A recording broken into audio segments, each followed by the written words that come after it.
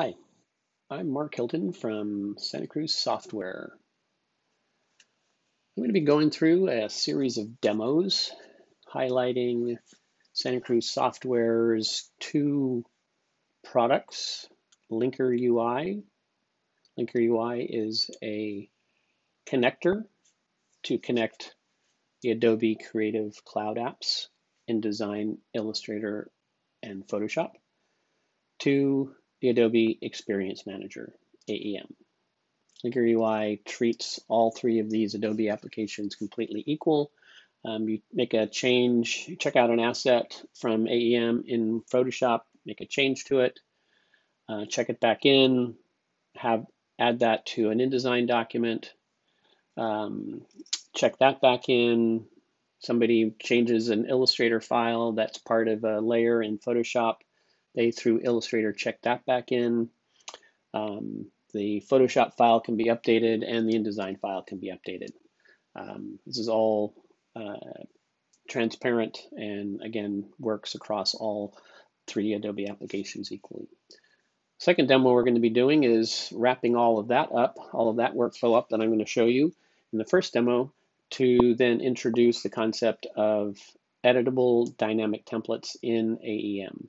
So essentially an InDesign document with a very easy, non-technical interface built right into AEM so that you can give to your field sales and marketing people the ability to create editable content for their local region, but all within branded guidelines that are set up by your marketing team, your branding team, and your graphic designers.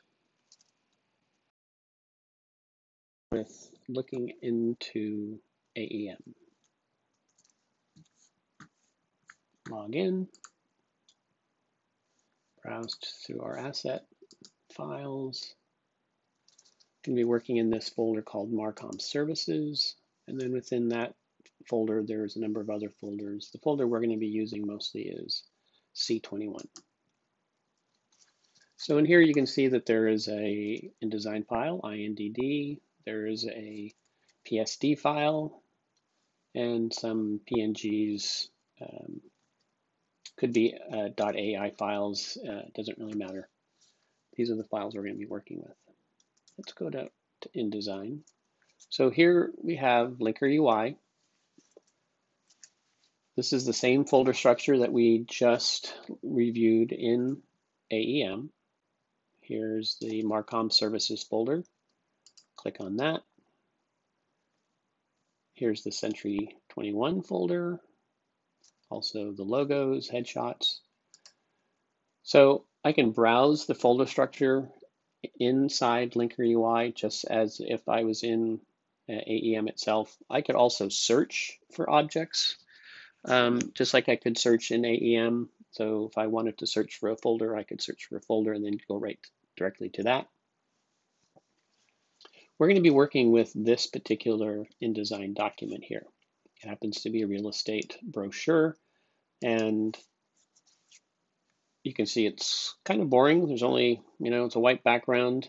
And so there actually is a much more interesting background. It happens to be a PSD file, and I'm going to go ahead and place it. There we go, much more interesting. It has a nice background and frames the photographs really nicely. Okay, so what I want to do is save this. Now I have two choices. I can either upload a whole new asset, so there'll be another asset sitting next to this one, or I can just update the current asset, which is what I'm going to do. So basically I'm going to update it, create a new version, and upload it to AEM. So to do that, I'm going to press a local save. And you can see here there's now a red triangle in the upper left corner of this thumbnail. That just tells me that the asset that I have now locally saved is different and is out of sync with that asset that's stored up in the AEM. Now I can continue to do these saves. It might take me an hour to start a new document or download an existing document and make changes to it. and I can continue to do local saves. I don't have to go back to AEM every time. I just, when I'm ready to update the final version back up in the in AEM, I can just then click update, and it goes through the process of now sending the asset back up to AEM, updating that version in AEM, and being ready for somebody else to use it. So let's flip back over to AEM and see what we can see. So this hasn't been refreshed. There's the original document. So if I just refresh my browser, there you go. There's the updated InDesign document with the background. Now you can see there's this, here's the background that we placed, and the next step of this demonstration is going to be the Photoshop user is going to be told that they need to change the logo, that Century 21 has a new logo, and it's going to be this one here. And so that Photoshop user is going to update the background so that anytime that background is used in any documents, it will now have the current logo. Let's go back to InDesign. You can see this still has the old thumbnail. Let's just refresh LinkrUI, and there you go. There's the new asset. Okay, so I'm going to go ahead and close this and flip to Photoshop. So here we are in Photoshop. Here's the same folder structure, Marcom Services, Century 21, and there you are. Now, one of the things you'll notice is that when we were in InDesign, we had 5 assets here. That's because Photoshop doesn't recognize an InDesign document. Photoshop can't open an InDesign document. It can't place an InDesign document. So LinkrUI only displays relevant content for the Adobe application that it's currently being used in. So in this case, we're going to now open up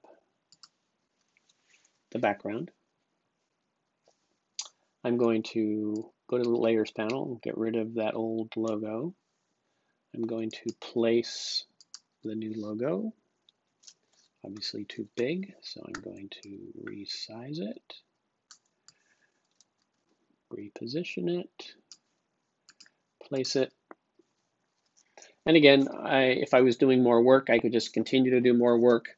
I can do a local save whenever I want. I'm again not talking to AEM yet, other than LinkrUI knows that there's now a difference between the local file and the asset up in AEM.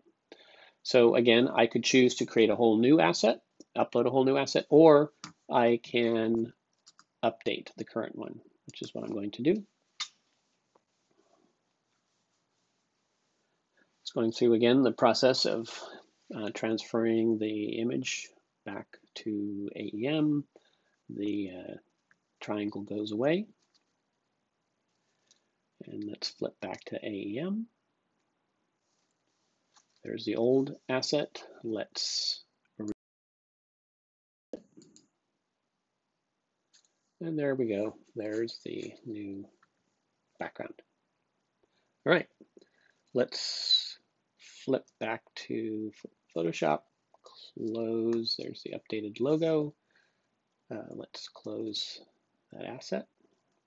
Flip to InDesign. Let's refresh InDesign's view of the world, and you can see there's the new background. Okay, so now at this point, I'm going to open up this InDesign document, which has the old asset in it. Now, in LinkrUI's preferences, we have a number of choices that we can use. So, link updates, do an auto update, prompt, or do nothing. So in this case, we want that it to be prompt. We want to give the designer the option. If we don't want to give the designer the option, then this would be set as auto update. Okay, so we're going to go ahead and open this. And so first thing that happens is issue with links. This document contains links to a source that have been missing, is missing or modified. So it says here it's a modified link. So let's update that modified link. And there we are. We have now updated the InDesign document. As an InDesign user, I'm going to go ahead and then locally save it, because now, of course, I want this template to be available with the updated document. And of course, the purpose of this whole process that we've been going through in terms of this demonstration is, now I want to turn this document into something that's editable by agents who are not designers. I want to give them a very restricted set of objects that they can edit so that they can create their own brochures. We're going to do that next.